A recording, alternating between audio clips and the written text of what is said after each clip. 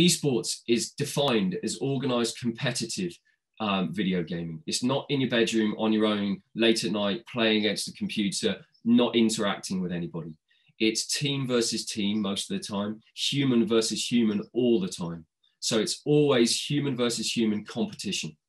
Okay, it can be held online at LAN events or also at live spectator events, and it's usually for a cash prize. So it's played by both amateurs and professionals, and it's age neutral, it's gender neutral, it's able-bodied, disabled, neutral, in a way that a lot of traditional activities and team events simply cannot be. Now, they're played on PC, played on console, and then on mobile as well. And in certain parts of the world, certainly Southeast Asia, mobile gaming, mobile esports games and titles are hugely, hugely popular in a way we haven't yet seen in the UK. Now, there's different formats for the different games, and you can see on the screen there's a range of different titles that are classified as esports. Most of the most popular esports titles are actually team-based games. Some of them, things like FIFA and some of the fighting games are 1 versus 1, but some of the most popular esports titles like League of Legends, Overwatch, Dota 2, Call of Duty, Rainbow Six, these are all team-based games.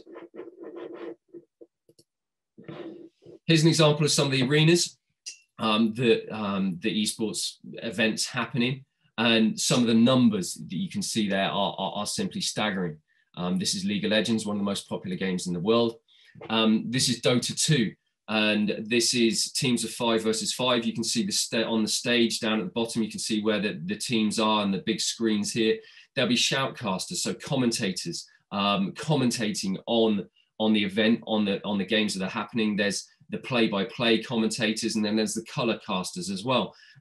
Think very much like traditional football, where you've got your main commentator followed by your analysts. The same thing happens at these live events to really bring the whole live event to life.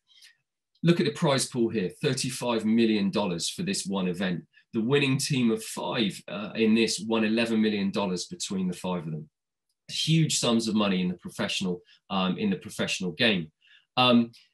In terms of the professional setup, the professional teams have exactly the same sort of level of support as traditional sports teams. You know, the nutritionists, the psychologists, the physical trainers. At the professional level, it's a hugely, hugely serious industry. Very not your stereotypical gamers in your bedroom on your own, drinking loads of Red Bull, eating Doritos or whatever it might be. At the professional sense, it is absolutely akin to traditional professional sport.